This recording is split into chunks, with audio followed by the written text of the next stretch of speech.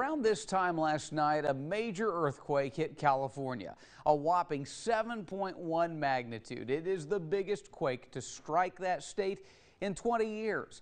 The day before, another big one, a 6.4 magnitude earthquake rocked Southern California on the 4th of July.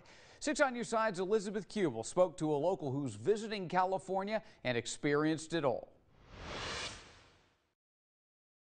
A picture of Bonnie Powell and her granddaughter Addie taken after all the chaos. Two big earthquakes striking as the Sweetwater pair vacations in Laguna Beach. You could feel the whole building, the whole house shaking. Videos of the tremors' impacts were caught on camera. For Bonnie, seeing those images on her TV screen is still frightening. It's something I'll never forget.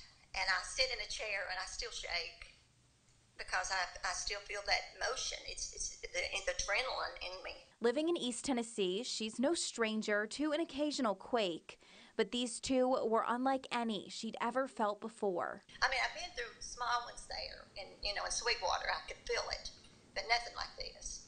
It was very traumatic feeling, and there was no way to prepare for it because you didn't know when it was going to happen. It happened so fast. Scared, frantic, emotional. Those were the thoughts running through her mind Friday night. She's still shaken up, but thankful everybody is okay. I thought about you all in Tennessee, wishing that I was back there with you. And now Bonnie's hoping to make it back home next week before any other potential earthquakes roll through. Elizabeth Kubel, WATE, 6 on Your Side.